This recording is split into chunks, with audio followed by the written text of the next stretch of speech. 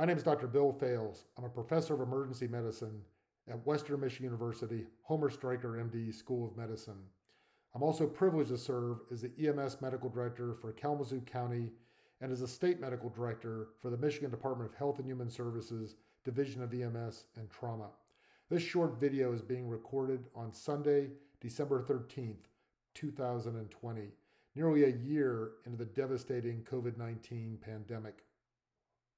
Today's date is significant in that earlier today, the much-awaited vaccine began to ship from the manufacturing plant here in Kalamazoo County to sites throughout Michigan and throughout the nation.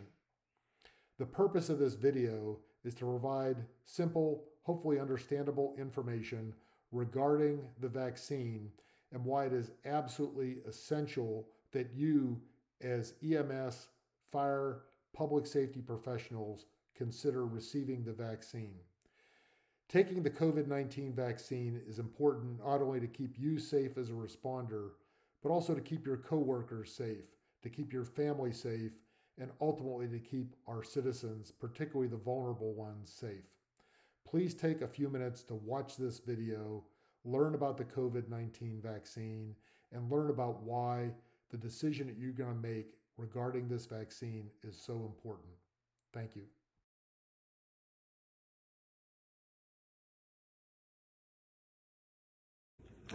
Hi, good morning. I'm Tom Flynn. I'm one of the WMed infectious disease doctors. It's Saturday, December 12th, and I've been thinking lately about the conversations I've had with people about COVID vaccines, and I thought I might share it with you this way. So I talk to nurses, I talk to people in the hospital, I talk to family, I talk to people in my community, in my church, my neighbors, and everybody wants to know about the COVID vaccine and whether they should get it.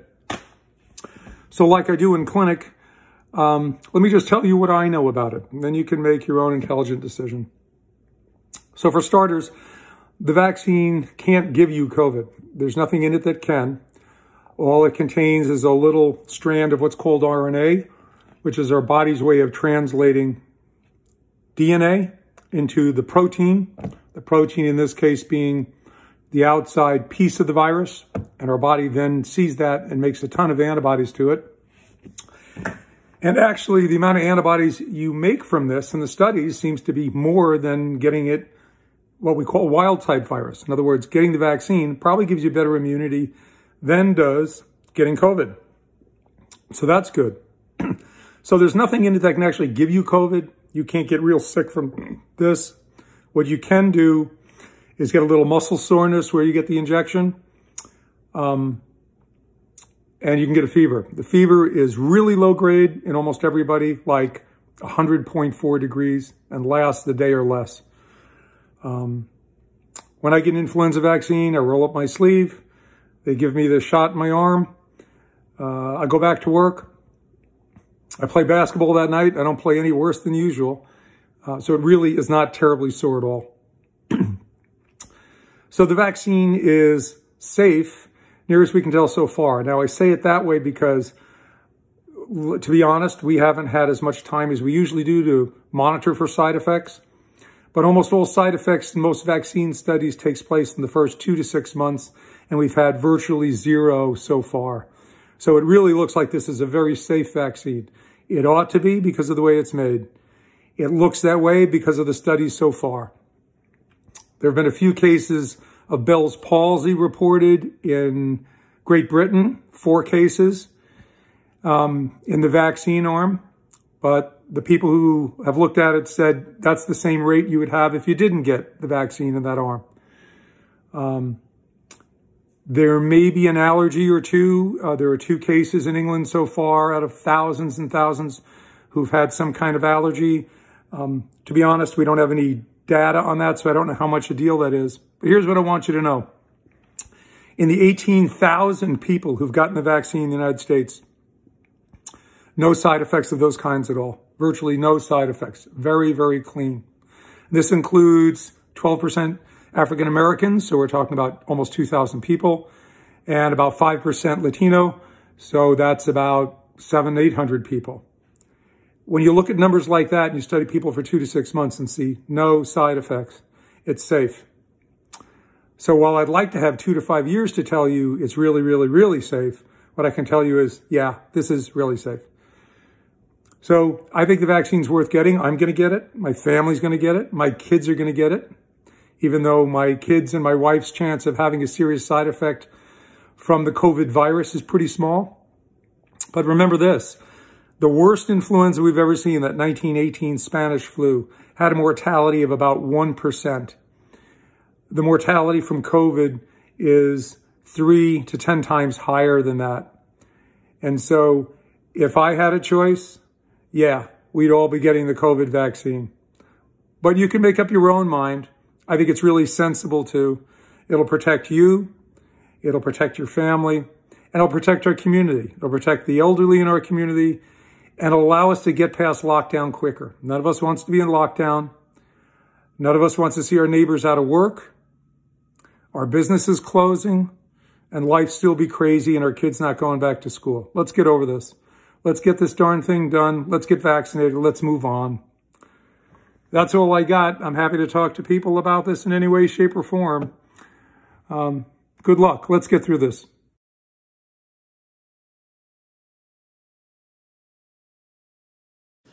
Hello, my name is Dr. William Nettleton. I serve as Medical Director for Kalamazoo County Health and Community Services Department and also Calhoun County Public Health Department. I'm also an Assistant Professor in Family and Community Medicine at WMed. Here today to talk about some brief common questions that folks maybe have about the new COVID-19 Pfizer vaccine. So first, this is a safe and effective vaccine. Well, can you say that, Doc? I heard this kind of rolled out kind of fast. Well, there are a couple layers there. So to make that determination, over 40,000 people participated in this trial. And it was able to be done on an expedited way because we had the sequence of the virus within weeks of knowing about it back in January, which actually allowed researchers to begin working on that vaccine way back when. So you probably have questions about what the heck is this mRNA vaccine? How does that basically work? How does it work in my body? I think about it as like a steak, a grizzly steak. It's got a fat layer on the outside and then the protein, the meat on the inside. And that's basically what makes the vaccine work. When it comes into the body, that fat layer allows it to go into a cell and it stays within the jelly of the cell. It does not go into the nucleus. It does not alter your DNA. It allows the cell to then make the antibodies or the proteins that then protect you from the virus that causes COVID-19. So that's kind of how that works. And we've learned that there's a robust or fair amount of immune response. People who take the vaccine often seem to have headache, fever, pain at the injection site, some pain in their muscles. And so I think that's going to be an expected side effect of the medication. What that is that it's a robust immune response. It says your body is doing what it's supposed to do to protect from the SARS-CoV-2, that virus that causes COVID-19. It's got to be taken around 3 weeks apart. And so it's a 2-dose series, and that's really important. So when you sign up for getting the vaccine, you're really committing yourself to 2 doses. And that's very important. It's also important to remember that we consider you to be more protected and essentially protected after that second dose. It shouldn't be, well, I got the first dose, I should be good. No, the data is about having that second dose as being really important. It's also important that when you get the vaccine that you continue to perform your personal protective measures, wearing your face mask, wearing your face shield, wearing your gloves, physically and socially distancing. So why are you saying that, Doc? I thought you just said it's highly effective. You can think about all these measures that we do as Swiss cheese. We're trying to plug the holes in the Swiss cheese in order to best protect ourselves. So you still got to be doing all those things to protect yourself even after the vaccine, despite it being a highly safe and effective vaccine. The last point I'll share is that vaccines are unique type of medication. Normally when we take a medication, we're doing it to treat ourselves, really to have the effect on us as one single person. The unique thing about a vaccine is that it has that long protective effect for yourself, but also for your colleagues, your families, and also your patients. And that's why this vaccine is particularly important during the pandemic. And I think having questions is good and natural, and let's continue to have those questions when they come up. Thank you.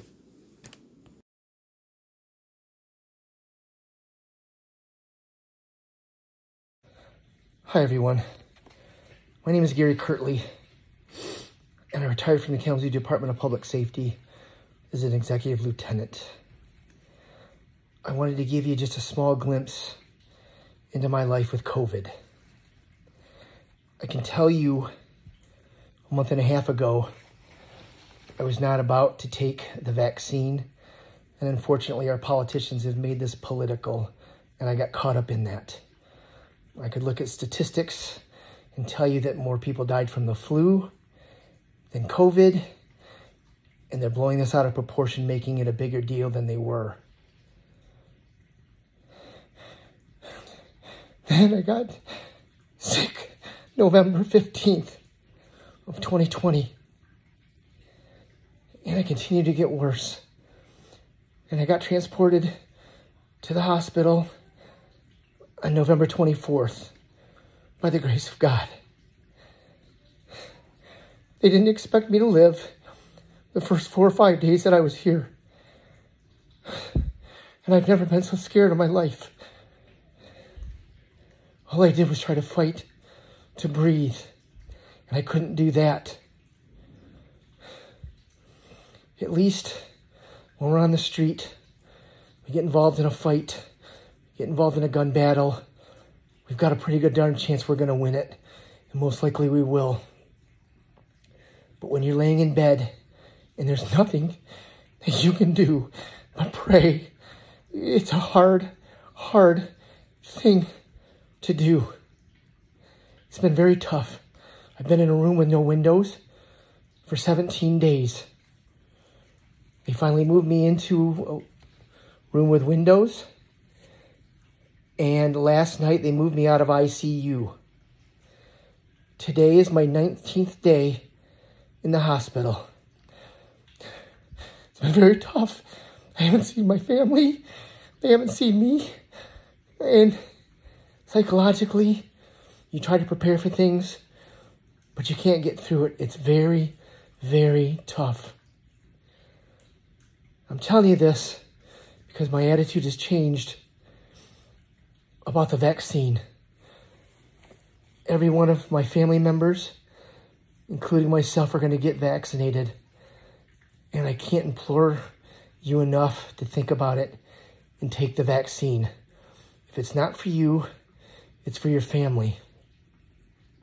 Tomorrow is my 20th day, and I'm hoping to get out. But I'm going to go home, I'm going to lay in bed, and I'm going to still sit there and try to breathe because my lungs are still infested with pneumonia because of this COVID. It's very, very real, and I hope you reconsider, and I hope that you take the vaccine. May God bless each and every one of you, and I will continue to pray for all of you. Thanks for your time.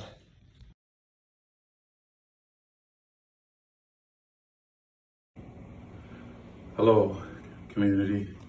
My name is Vernon Coakley. I'm the Chief of Kalamazoo Public Safety.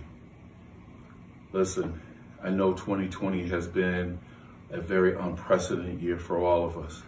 We started out with COVID, civil unrest, and now we're back into the COVID situation again. I am COVID positive.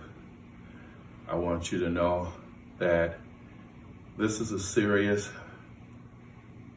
pandemic that we're going through in our times again. As we approach the Christmas holiday, and as vaccines become available to our community, I want you to know how important it is for you to be vaccinated, especially as medical first responders, and just as community. As you can see, my breathing somewhat labored. I have warm, cold spells, headaches, muscle spasms, muscle aches. This particular pandemic is very important for us to defeat. And it's going to start out not only with PPE and hand washing, social distancing, but more importantly, now that there are vaccines becoming available, medical first responders, I am very seriously asking for you to be vaccinated, to protect yourselves and your family. I want to wish you all a very Merry Christmas. Thank you.